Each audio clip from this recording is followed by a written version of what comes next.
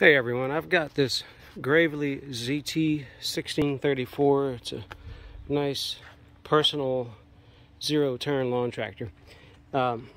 Issue I'm currently having is the parking brake doesn't completely hold tight on one side.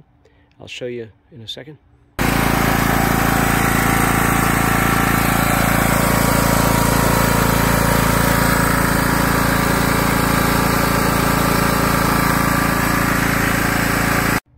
So there you saw that the left wheel was slipping while the right wheel was holding tight, so it was causing it to turn around in circles.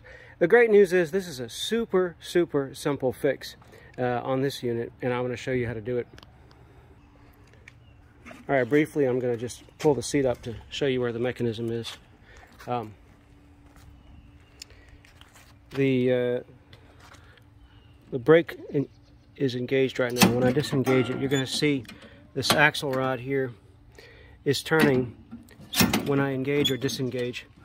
And on right in the center area, you've got two rods that when I engage the brake, all right, this is disengage. It's letting them loose. When I engage, it's pulling tension on those rods. Those rods, as you can imagine, go all the way back to the axles where those wheels are connected, and that's where you get, well, it's actually on the transmission, and that's where you get the brake effect. And actually, when you engage that brake, what it's doing is it's pulling this this mechanism with the teeth back onto the onto that gear with the teeth. It's locking it in place. So I'm releasing it right now, and now here I'm engaging the brake. Here's another look at it from the back side, where when you engage it, it's pulling that mechanism forward.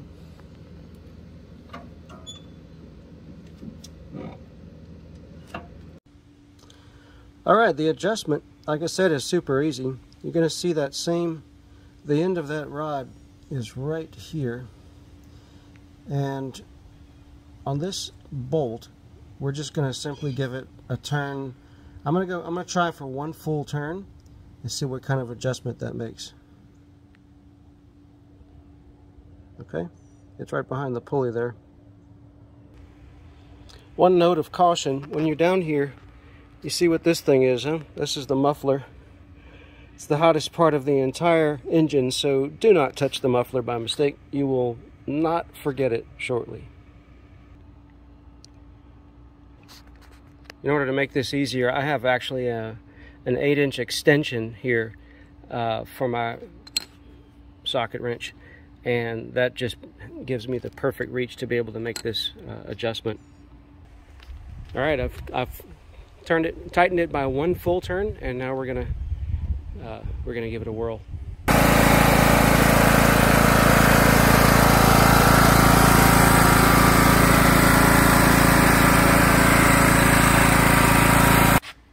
So there you go. You can see that adjustment was all we needed. It felt like I could have gone more, but I'm also sensitive. I don't want to go too far with that and put any potential interference when I'm driving the mower. So I guess that'll be the next test, just to make sure that I can drive the mower and it feels like there's nothing trying to stop it or pull it back. But that's it. That's what I was wanting to show you. Thanks for watching, and if this was helpful, please hit the subscribe button, which is like a tip jar, because YouTube will help steer some more of that ad money into my pocket for a little bit of beer money. Thanks for watching. Take care.